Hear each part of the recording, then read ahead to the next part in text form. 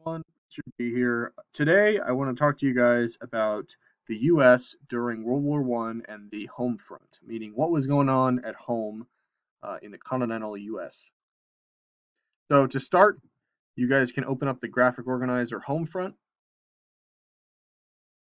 Okay, so why this matters.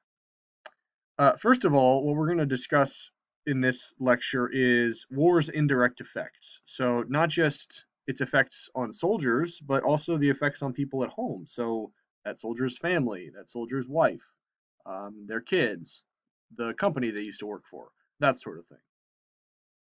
This matters because it's going to also, World War One, I mean, is going to permanently change the relationship between Americans, government, and their economy.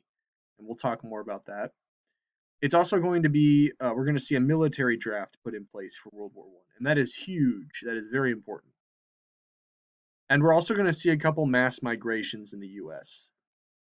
We've seen this trend before, and we'll talk more about push-pull factors later. And our lesson essential question for today is, how did the war affect Americans at home? So to start, before I hit the next slide, I wanted to show you guys, we'll be looking at a couple of these. These are recruitment posters that you would see in the United States to try and get you to join the Marines, or we'll see some other branches of the military. So this one says, go over the top with the U.S. Marines. And it shows a soldier with a Lewis gun, American flag. We've got a line of bayonets going over this trench. And as you guys learned from before, going over the top normally meant you were running into machine gun fire. So, yeah, this going over the top is not a good thing at all. For those veterans that knew it, if they saw this poster, I don't know what they might think. Moving on. So here's another poster. I like this one a lot because the artwork's really cool. It says, treat 'em rough. Join the tanks, the U.S. Tank Corps. Open to fighting men. So these are I'm not sure which model, but these are the Mark 1, potentially Mark 2 model tanks used by the United States and Britain during the war, briefly. Unfortunately, if you were in one of these things were basically death traps. A lot of soldiers who worked in the tank brigades would go right out of the tank directly to the field hospital. I mean, not because they got shot, but because it was so hot and so unsafe in these machines. You would be breathing in fumes, smoke, uh, cramped area. You'd be in a very cramped area. So joining the tank battalion, not quite as nice as it might look. The second one is for the artillery, and it's saying adventure and action, enlist in the field artillery.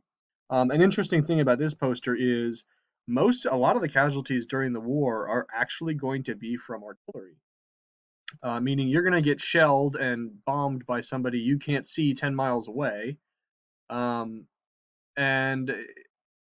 I don't know about adventure and action, but I guess you could say that. Sorry, it just adventure and action is not what you normally think of when you think of artillery. Um, and then the last one's my favorite. The Navy put them across. It just seems like the art style gets more and just worse and worse with each poster. This one has a poorly drawn naval officer giving a piggyback ride, I guess, to a soldier who's very happy to go over. And it says the Navy put him across. This one looks like it was drawn by a fourth grader. Um, but hey, who am I to judge? I don't make any recruitment posters, do I? Okay, so now that I've shown you some Army recruitment posters and rambled on about them for a bit, we'll talk about how the U.S. Actually built an army. So before the war, you can see standing armies and reserves right here in August of 1914. And if you notice, the U.S. only has 200,000 soldiers and men ready to be mobilized. So that's including National Guard and the Army. The U.S. compared to, like, look, Greece has more than us right here. Now you will see though that the forces mobilized here, the U.S. is going to go from 200,000 to over 4 million.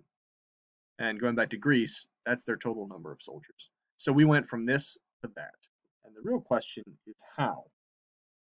So to answer that question, we're going to need to talk about President Wilson and the Selective Service Act. So, President Wilson is first going to urge Americans to volunteer for service. He's going to say it's your duty to fight overseas and protect the United States from threats. And there's going to be a ton of recruitment propaganda like what we just looked at everywhere. The biggest factor in mobilizing, one of the biggest, is the Selective Service Act. And what that is it is an act that requires all men between the ages of 21 and 45 to register to serve in the military if needed. So during World War I, 24 million people or men register for the draft, and 4.8 million soldiers are going to get sent over. And of those 4.8, about 2.8 million of them are drafted. So the Selective Service Act is still around. I'm registered with it. And this is actually on the official Selective Service Act website, like as of now. Almost all men ages 18 to 25, U.S. citizens or are immigrants, are required to be registered with Selective Service. So there's a couple people that are not required to register, including students, men in the United States that are students, visitors, are on diplomatic visas, or if you're a woman, you are not required to register. There are other exemptions for people who have religious beliefs that prevent them from going to war, and other exemptions for transgender people. So if you guys are interested in this, I will put the link up on Google Classroom for the Selective Service in case you want to know more. Okay, so the economy and the Committee on Public Information. So the U.S. government is going to change its relationship with the economy by creating the Council of National Defense. So what that's going to do is it's going to give the government the power to regulate production of food, coal, and the use of railroads, which is huge. And the government is also going to create the War Industries Board, which is headed by a Wall Street broker. And what that's going to do is regulate prices, and it's going to tell companies where products are going to go. So this is the opposite of what you might consider a free market, where companies are just competing without government oversight or without tons of government regulation. This is the opposite of that. Now the government is forcing companies to work together. And this is a picture of the War Industries Board. They seem like really fun bunch. Okay, so the Committee on Public Information. A lot of Americans were asking the question, why are we at war? What's going on? I don't understand. I mean, I know that the Germans sunk the Lusitania, but I don't know what we have to do with, X, Y, Z. So the American government formed the Committee on Public Information to answer these questions. So they wanted to convince Americans that the war was a just war, that we weren't just fighting for the sake of fighting. So they sent out 75 million pamphlets, thousands of press releases, tens of thousands of speakers, meaning they sent people across the country to advocate for the war, and they put up millions of posters, including ones like this that say "Beat Back the Hun," which is another term that they used for Germans, with Liberty bonds. So they're telling you you need to fight back against the Germans by buying government bonds and giving the U.S. government money to fight the bad guy who's blood-soaked and looks really scary and has a bayonet soaked in blood.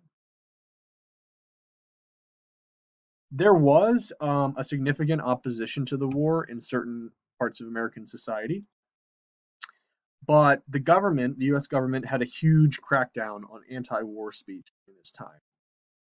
So the U.S. government will pass the Espionage Act, which will ban treasonable newspapers, magazines, and mail prints. And it will make obstructing army recruiters, aiding the enemy, or interfering with the war effort punishable with a $10,000 fine, which back then is even more money than, that is an enormous amount of money in World War I terms, and up to 20 years in jail. So if aiding the enemy or interfering with the war effort could mean criticizing the war effort, could mean saying, I don't think we should be in this war, or maybe it's morally wrong for us to fight. That would be something that might get you thrown in jail. Or if you were to put that in a newspaper or magazine or mail print, you would definitely get in trouble.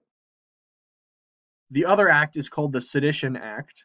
And this made it basically illegal to be disloyal to the United States government, the military, or illegal to criticize the Constitution. So you could get thrown in jail, essentially, without the protections given to you by the Constitution of the United States or the Bill of Rights. I mean, this is a clear, these two here are clear violations of the First Amendment, which is freedom of speech. So the Sedition Act is going to target a specific groups. So socialists, pacifists, people who are against war and do not want to fight, and political radicals. One of the people that actually gets arrested is a presidential candidate, a then presidential candidate, Eugene V. Debs, who actually runs his presidential campaign from prison, which is pretty cool. He actually gets quite a lot of votes for a third party. I believe he set a record. And this is an example of a pin for president, convict number 9653, which that's a pretty cool pin, I guess, if your your pitch is that the guy you're running for president is a convict. I mean, it's interesting. So that's all I have for you guys today in terms of the World War I home front and opposition. Um, I will see you guys later and be posting more of these. And if you have any questions, please don't hesitate to email.